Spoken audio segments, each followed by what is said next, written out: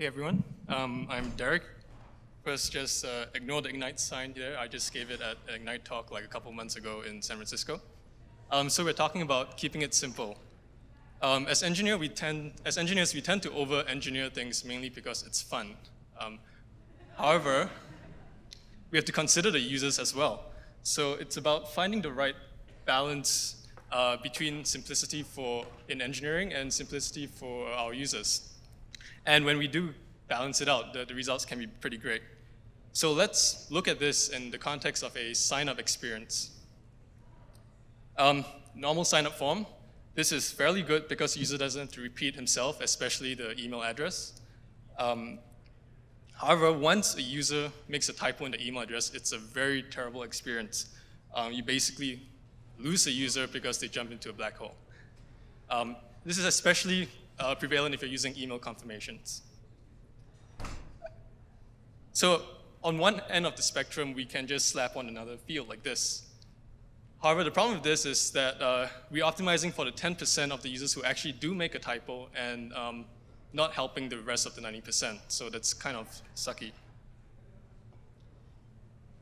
Another way is we can create a fantastically great solution, such as perhaps doing some predictive analysis, create a lookup to the server and check MX records, things like that. However, it's a lot of exponential effort for just marginal returns. So we have a hypothesis. Why not we add this prompt below the email form whenever they type in an email, and hopefully the user will do a double take and perhaps correct any mistakes they would have made. However, this is still repetitive, and sometimes it could just be condescending to the 90% of the users. All right.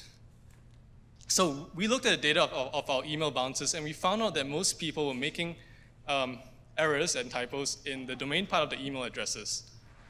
This is probably because most people type in their handles elsewhere. They're using it in different accounts, and most of the time it could be their name.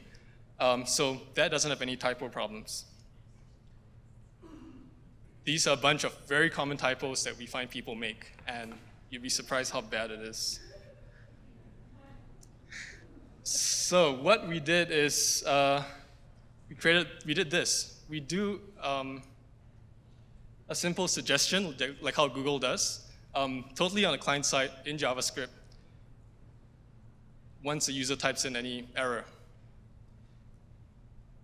So the first version of this was done in about an hour, and after 1 week of data, we saw that it improved our email bounce rates by 50%. So it's great. So in other words, this kind of trade-off shows that little nudges can go a long way in improving user behavior. And there was no solution out there, so we open sourced it as, or rather I open sourced it as MailCheck.js, which basically autocorrects your email, any misspelled domains against a preset list of domains that you provide. It's on GitHub. It has I think last count 2,300 watches. We're on the lookout for contributors and maintainers, so come talk to me if you're interested. And it's being used widely by quite a number of places like Dropbox, Uber, The Verge, and so on. In fact, some of our latest contributions includes even a keyboard distance-based string similarity algorithm, so such as if you type in 2 keys that are really close to each other, it will attempt to correct it based on that. So there's a lot of work that can be done on it, and it's going well. So to close off, simplicity can have a huge impact. Don't over-engineer. Keep it simple for your users. Keep it simple for engineering.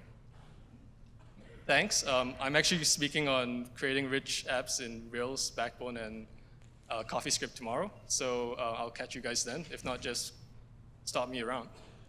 Thanks.